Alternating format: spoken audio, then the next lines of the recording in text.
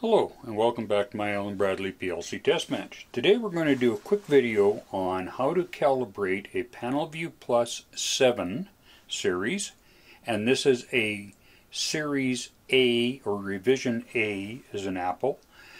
There's no, in the Series B, which is the previous video, there's a reset button on the logic module. On the Series A there is no reset button. So what you have to do is take and right here hook a keyboard to it, and the main key you're going to use is the F1 and the enter button and the arrow keys. So, and that's all you need. So if there was a little keyboard that just did those three functions, it'd be really great.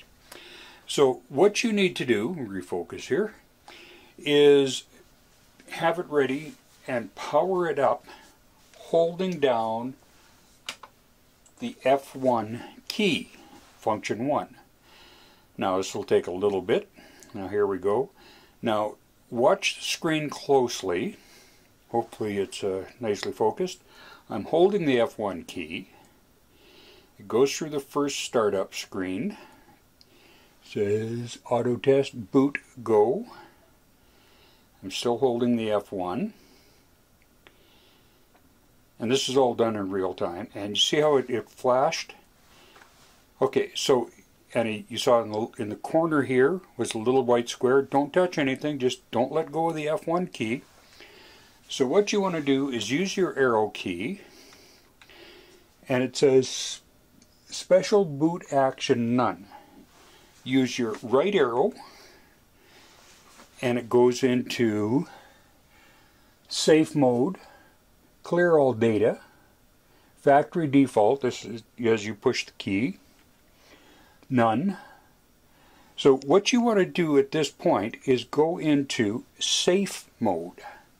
Safe mode, as we read here, the system will start in the configuration mode of the factory top view ME station. Important. Factory view ME station will load at startup, not the custom HMI application. The HMI application will start normally the next time the terminal is booted. So you're not clearing memory, you're not doing anything strange, you just want to get in there and calibrate the screen. So this is here. Now I'm just going to hit the enter key on the keyboard.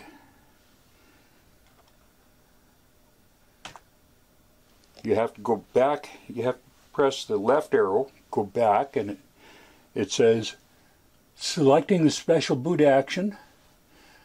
So now you press the enter key.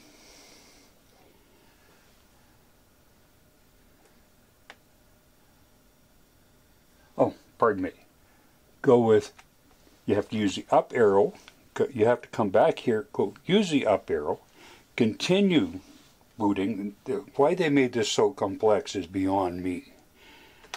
Now I press the enter key, and it goes into a reboot. Now don't touch anything as it's doing this. This will take half a minute or so. And where we should end up is in the configuration screen. Now it will look almost the same as the PanelView Plus configuration screen that you go into to do the screen calibration and other work.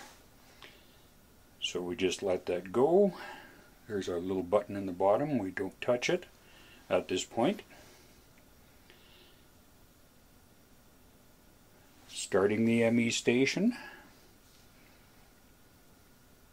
Again, doing this as a real-time video gives you a sense of how long it's going to take you.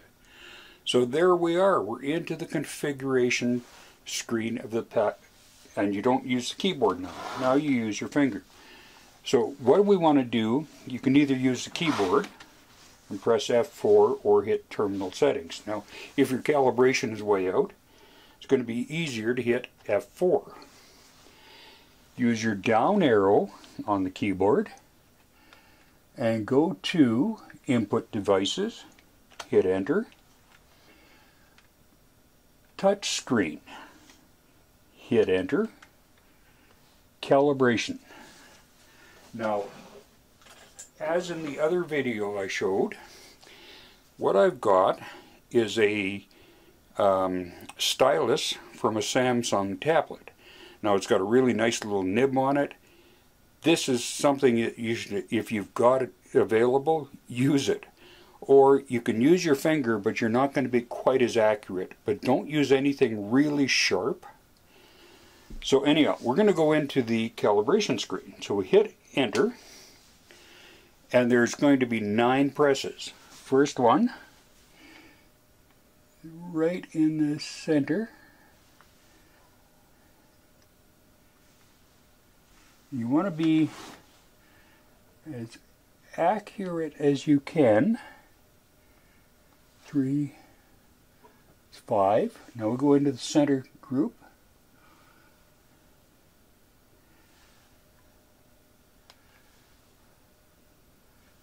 And we're done. Now it comes up, it says time limit, gives you a 30-second countdown, or just tap the screen.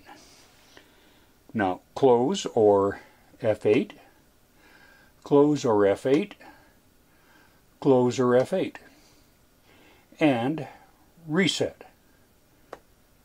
And reset, and it'll go back into your run screen. Now this particular one doesn't have a program in it, so it'll boot back into that same menu, but we'll reset it,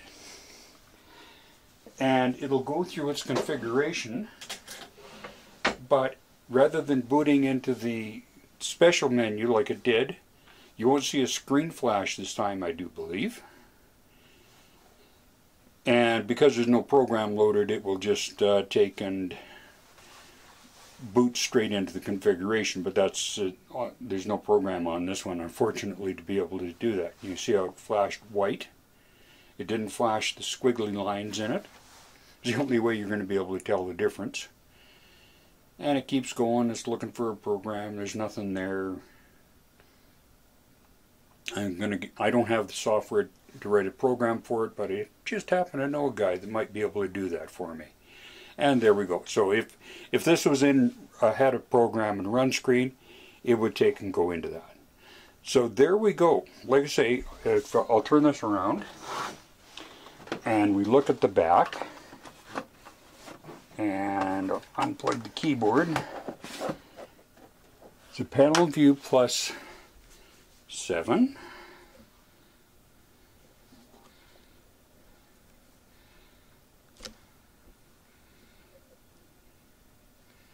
Series A, and there is, like I say, there's no reset button on the Series B, which we back up a little bit and we redo. On the Series B over here, there's a reset button. On the Series A, there's just your status light and error light, and down here at the bottom is your alarm. So there we go. Why they did, Alan Bradley Rockwell did that, you can tell me. I don't know. Thanks a lot. Come back often if you like, if these are handy videos for you, and have a great and wonderful week. Thank you.